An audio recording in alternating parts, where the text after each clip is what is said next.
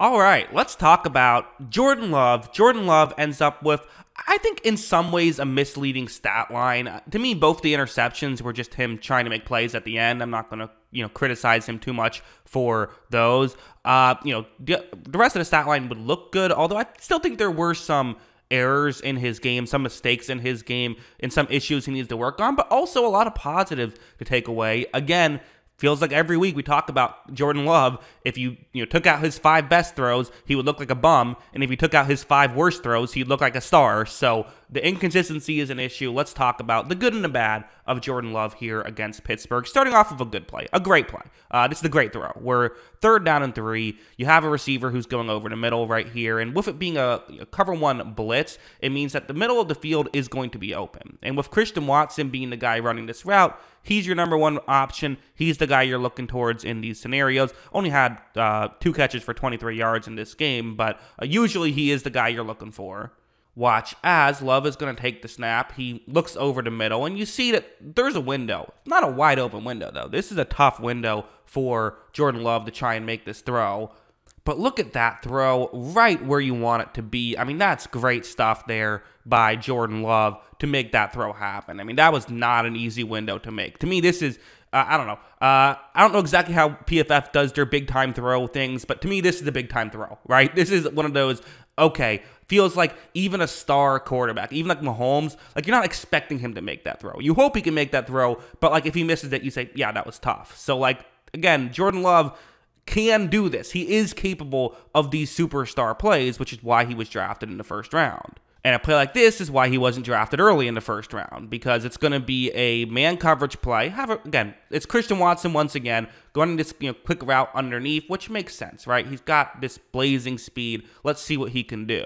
Well, Love takes the snap, and this time Jordan Love is open. This time there's much more separation than that last one, there is pressure coming for sure. But Love pump fakes, which kind of allows the pressure to get there and then throws it wild. So it's like you had time to get it there. If you want to say that the reason why the throw was wild is because of the pressure, I'm willing to believe that. Sure, he did get hit, kind of as he was throwing the football. It looked to me a little bit like he was, getting rid of the football right kind of as he got hit. So that makes sense that would disrupt it. But that's just one of those young player mistakes of like you got to get rid of the football quickly. You don't always have the time, and if you have him open, I get why you want to wait a little bit, hopefully get a touchdown, but you got to trust your talent. You got to trust your receiver to do what he can after the catch. When you're open, just get the ball out of your hands. Like this one's going to be another one where it's going to be a zone coverage play this time, and you have a receiver who's, the concept on the right side of the screen is mostly set up to get the route that I've circled in white open, right? You have a couple other players who are hopefully just kind of running setup routes, help get the main route you want on this play open. As you see, Love takes the snap. He looks over the middle, and it's worked. I mean, this is a window. 3rd down and 6 here. Pretty big spot in the game, actually. So, second half, down 4 points right here. You would love to convert on this one. There's a window to make this throw. You can blame the pressure on the last one. This one, there is not pressure. He had a completely clean pocket, as clean as it's going to get. And this throw is just wild. I mean, it's not really close to where you'd want it to be. You'd want that to be, I think, higher and further towards the top of the screen, further towards Love's right. That's just not an accurate throw. And the accuracy thing is still being an issue with Love. A lot of times on these plays, I kind of say, well, it could be a communication issue. This is not a communication issue. That's where he was supposed to put the football, and he didn't put it there. Like this one's another one. And trust me, Packers fans, we will get into more positives in a second, but got to tell the whole story here. And this was another key play and an important play as they ended up, not being able to get the go-ahead touchdown on this play, which could have gone a long way for them winning this football game. If they lost by 4, this was kind of a 4-point play. On 3rd down and 9, you have a receiver who's going to run towards the back of the end zone. This is Luke Musgrave, who's kind of really turning into a guy for the Packers, kind of something to note. But anyway, zone coverage, let's see what Musgrave does. Love takes the snap. You have, a player who was designed to cover the middle of the field, now trying to cover him over the middle. So this is, in many ways, a good situation. It's Elijah Riley, a safety, so you didn't fully get like a linebacker on him, but still, there's a window, right? Can you throw it over the top? I mean, you got to have a pretty nice, size advantage there, you would think. Luke Musgrave is listed at 6'6", Riley listed at 6 feet tall. So there's definitely a way you can make this work, for sure. But again, this throw is just behind Musgrave, and you can't make that play. I mean, that's just not a catchable football. He didn't give Musgrave really a chance on that play. So these are the kind of ones that you do have to get out of your system. You do.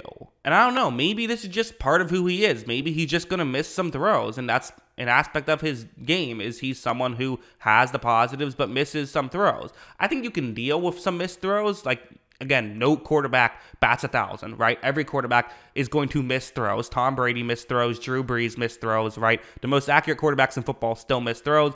But there's every time I watch the game, there's like 3 or 4 that just kind of get away from him. And he needs to at least get that down to 1 or 2, I think, for him to be a real franchise quarterback. That's how I view it. Because when you see these positives, something like this is just amazing. And this is just like, man, the pros are there. Like, the upside is his highlight reel is 100% going to have 1,000 comments saying, why are people disrespecting him? Look at how good he is, right? Because the highlights are great with Love. Something like this, it's man coverage. You have a receiver who's starting on the offense's right, then going to get to the offense's left. This is Jayden Reed, and again, worth mentioning the situation, 3rd down and 16. So really, you're not expecting this route to get open, right? It's already a man coverage, so there's already going to be someone on Reed. On top of this, there's a safety deep on that side of the field who really, Reed is the only guy that safety is realistically going to be worried about. So, because he's the only guy who's going to get over on that side of the field, you would think. However, when Love takes the snap, maybe some questionable defense by Pittsburgh. Safety does not stay as far deep as he should have. You have Reed getting open, but this is still a difficult throw. For one thing, the fact that Love even noticed this is pretty surprising, because you don't typically expect this to happen. So the fact that he was saying, hey, maybe it could happen, noticed it, that's good field vision. And then look at this throw. I mean, that's a thing of absolute beauty to get a touchdown on a play that really had no business getting a touchdown, like that you didn't think was going to happen. So the ability to do that and make that happen is fantastic. It really is for the Packers. And again, this is what you hold out hope for. He is someone who's still playing in his first season. You hope he can improve as a player. There's there's 3 options really when it comes to quarterback play, right? There's the first option of they come in and they just look awesome right away, right? Like CJ Stroud, right? Comes in, just looks great. There's also the option of you come in and you kind of stink right away, which also isn't the worst thing in the world, because then you just need to go and get another quarterback. Then there's the quarterback who comes in and doesn't look great right away, but also shows flashes, and to me that is where Jordan Love is at right now. One more play to talk about, though, and this isn't really Jordan Love, it's Matt LaFleur, who I've given a lot of credit for, and I've defended a lot this season. I think people are too critical of him, and I still agree with that.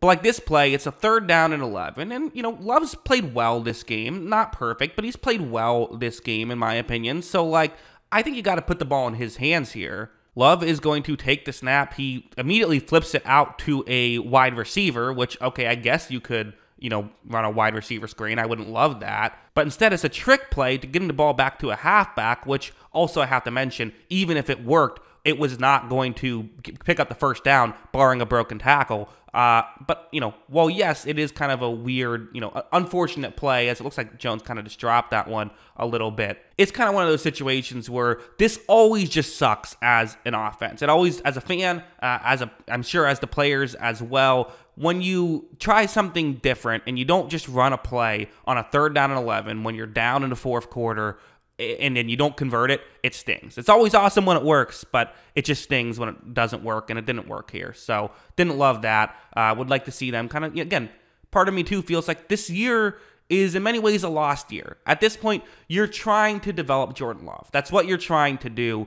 Why are you not putting the ball in his hands here? Like, the whole goal of this season is to develop Jordan Love. Seeing what he can do on a 3rd and 11 down a point early in the 4th quarter, that's more valuable than getting the first down, basically, because of just what this season is, in my opinion. So, but yeah, that's how I view all of that.